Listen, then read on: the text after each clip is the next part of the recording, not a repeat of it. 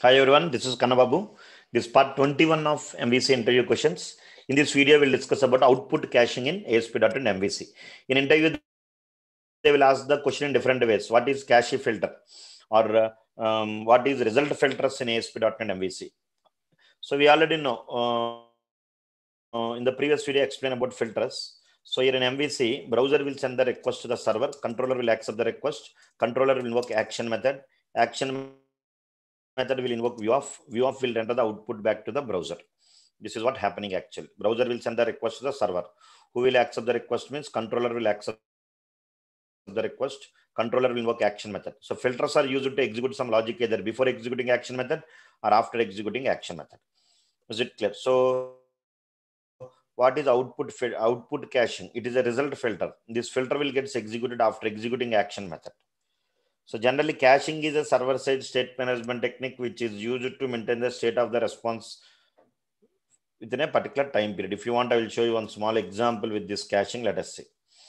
Here in MVC, I open one controller and action method. Here I'll try to declare some variable. I want to store some data, current system date and time I want to store in one variable. View data of X is equal to how to get the current system date and time, system dot date time dot now dot to string. It will get the current system date along with time. So right click on index, add view. Right click on index, add view. Is it clear? So here you can create the view index.cshtml. You can create one view. Yes or no? And here I want to display the system date and time at the rate. And here I will try to open one h1 tag at the rate view data. Here I'll try to give something like this. Here I'll try to give view data of message. I want to display one message here.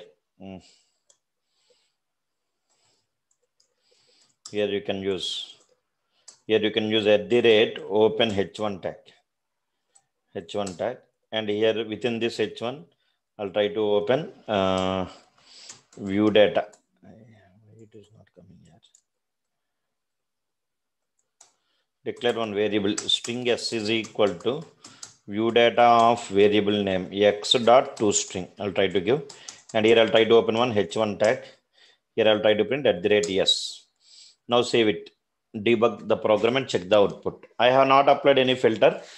Just I have created one controller in that action method. I current system data and time I'm storing in one variable view data, and I'm sending the data to the view.